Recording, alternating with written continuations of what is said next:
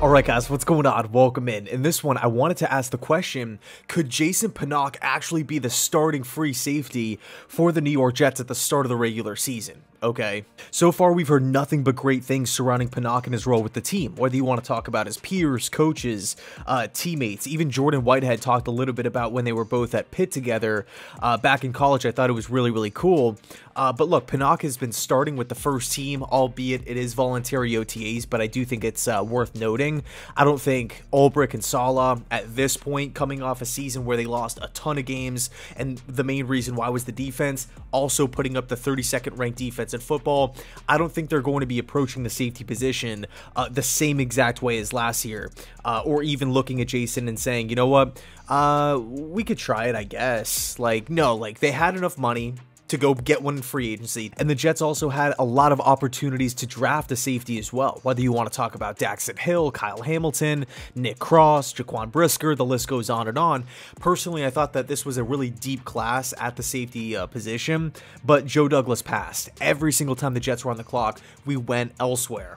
Okay, I mean, we could even look at the current free agent market. Jaqueski Tart is still out there. Landon Collins. Okay, there's some talent at the safety position. So the two moves that the Jets made this offseason regarding that spot, the two major moves, signing Jordan Whitehead, which I absolutely love. This is a guy who I'm totally amped up for, both on and off the field. I mean, on the field, he could play either safety position. He could come down in the box and just make big time hits.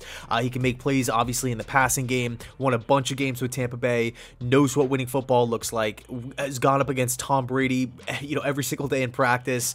I mean, Jordan Whitehead is I think he's going to do so much, again, on the field for the defense, but also off the field as far as implementing a winning culture, a winning attitude, and really helping jumpstart this thing, you know, and by thing I mean the New York Jets culture, in the right direction. Okay, really trying to right the ship here. So I love and by the way, it was a team-friendly deal. So I love the Jordan Whitehead signing, and then of course the team also went out and re-signed LaMarcus Joyner, who hardly played last season due to injury. Okay, so we're looking at the current roster. You know, we still have Ashton Davis, Will Parks as well. But I think right now, and by the way, of course, Marcus May lost him to the New Orleans Saints. Joe Douglas allowed him to walk. So I think right now, Jordan Whitehead obviously is going to be one of the starters. But the other one, it's kind of up in the air. But based off of everything that we know right now surrounding Jason Pinnock, it definitely seems like he could be an option there. Okay, he has really good size, 6 foot, just over 200 pounds. He has really good strength, very good in the running game, good agility for his size. You know, you take a look at what he did at the safety position last season in the final 3 games of the year. Was he the best safety in football? No. Was he a top 3 guy? No. But man, I was impressed. You know, looking at all things considered, again, the worst defense in football, not a ton of help around him being a late round rookie, not even drafted as a safety, made a transition midway through the year, went through the entire OTA process, training camp, preseason as a cornerback, and to make that transition, that positional change on the fly, I think is really impressive, and to look how he did. So one would assume that with a full off season where you're going to be working at safety, everything is laid out in front of you. You are now a safety. You're not going to be a corner that can maybe play safety. No, you are 100% a safety.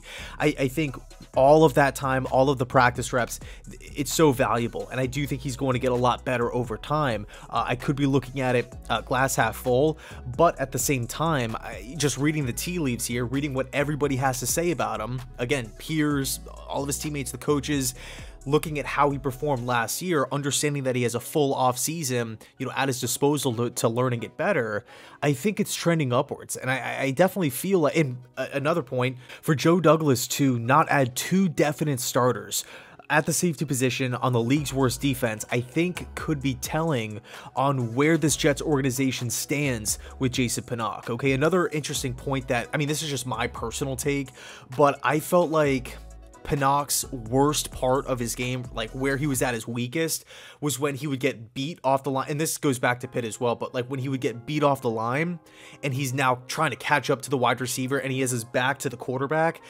At the safety position, you know, especially in this scheme, he's never really going to have to be in a position where he's, you know, unless he comes up and then there's a play up the seam or something like that. But, you know, for the most part, his back is going to be towards the end zone, right? It's not going to be this, you know, press man type of situation and all of a sudden he's beat off the line and now he's trying to play catch up. So I think that's also a pretty underrated aspect of this positional change as well. You're essentially neutralizing the worst part of his game. You're just Xing it right off the list. Okay, so I would love to hear your thoughts down below in the comment section. Where do you stand at the safety position? Do you want to see Jason Pinnock out there? Do you want to see him at least have a chance? I think preseason is going to be huge for that free safety spot. Again, Jordan Whitehead's going to be locking down one of the positions, but the other one, it's up in the air, right? I feel like it could go in a bunch of different ways. You know, especially if Pinnock does struggle a little bit in preseason, I could see Saleh maybe wanting to go with the veteran option in LaMarcus Joyner, who's more of a natural safety anyway, as opposed to a nickel corner, which was where he was kind of asked to play a lot in his Raiders tenure. So anyway, thanks so much for watching. I really appreciate it. And as always, go Jets.